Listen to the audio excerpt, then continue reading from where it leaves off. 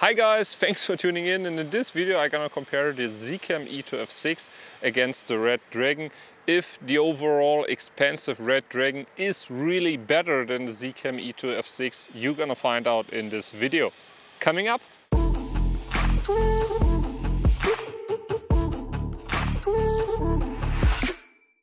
Hi guys, my name is Paul, I'm a German filmmaker and this channel is all about filmmaking, gear reviews, but also DaVinci Resolve tutorials. So if that's something that you're interested in, consider subscribe. I would really appreciate that. Thank you.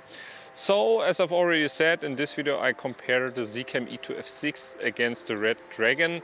Please keep in mind that we only had like a total of 3 hours for comparing these cameras, including viewing the footage and all that. And as you may know, I already made a in-depth comparison between the Zcam E2F6 against the Blackmagic Pocket Cinema Camera 6K, which I will link down below for you here as well. Therefore, there I had about 1 week to compare both of these cameras. So, and before I'm gonna show you any footage, I want to also make clear that to have, at least more or less the same results we shoot in Apple ProRes, because on the Zcam E2F6 I can't edit 0 because I've used the DaVinci Resolve and also the plugin doesn't work for me. So to make it more simple, we shot in Apple ProRes and we also shot using false color exposure to make all that happen. So if we take now a closer look onto the footage, we did a bunch of tests inside the studio and also a little bit of outside, as well as overexposure tests and underexposure. If we look at both cameras side by side at 0 exposure basically, we see that both of them look really similar in terms of highlights, shadows and all that. Color-wise, they both are very different. As you might know, the Red has a little like the green tint and the Zcam is a little bit more magenta, so it depends on what you prefer basically, but that's easily correctable in post. So, but what I was really surprised of, we intentionally placed this blue LED light in the frame to test which camera can handle this intense color better. And here we clearly see that the Red has an edge over there, because in the Zcam it's just too kind of oversaturated and you don't have much detail there, whereas with the Red you have all that, how to say, color range. So that one looked better to me in my opinion. If we underexpose both cameras, we can clearly see that the Zcam E2F6 does better in terms of noise. It has a bigger sensor, so it should be clear, but it's not a huge difference, I would say. So in overexposure, I think both of them are kind of similar. I wouldn't really use either of them below 3 stops under or 2 stops over. I think that's for both of them the maximum.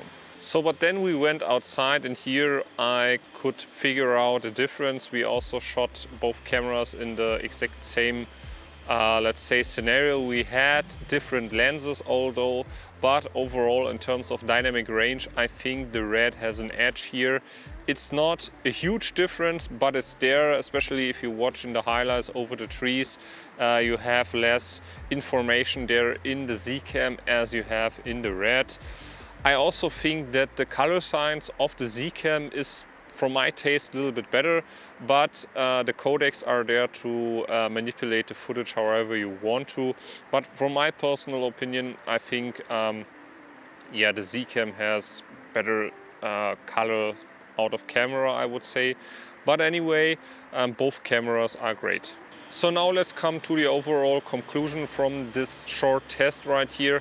I would say I really overall prefer the Red, because it has these R3D files to edit and also Apple ProRes, whereas on the Zcam it's a little bit cumbersome using RAW. Also externally you can't use it in DaVinci Resolve, which I'm edit on, so there's a huge difference there. And personally, when I spend that much of money for like 6K or even above, I want to have a camera that can also shoot RAW. And that's not really the case with the Zcam. I hope that's gonna be improved in the future. But overall, from the test that I did, I really like the camera. I also like the image and the sensor and the full frame look and all that. But I think personally for me, I stick to my Blackmagic Pocket Cinema camera, or in future with the Red Komodo, because I think the codecs that you have there and also the raw codec is much better on the Red as on the, and also on the Blackmagic Pocket as on the Z-Cam. And I also found that, yeah, you had a lot of quirks with the camera, also because I had a huge delay over HDMI, and then Z-Cam told me I had to toggle off certain features to have a less delay. And I'm not sure why that is, because on the Blackmagic Pocket Cinema camera I don't have that much of delay, because, and also if I toggle on every feature that I need to, meaning LUTs, meaning false color and all that kind of stuff. And yeah, in summary, that was a little bit cumbersome for me, and I think Z-Cam has to improve that in the future. But Z-Cam has already shown us that they can make a great camera with a great shape. And overall I like the image, so I think they have just to improve like the software and the user experience a little bit to be head-to-head with the other companies out there.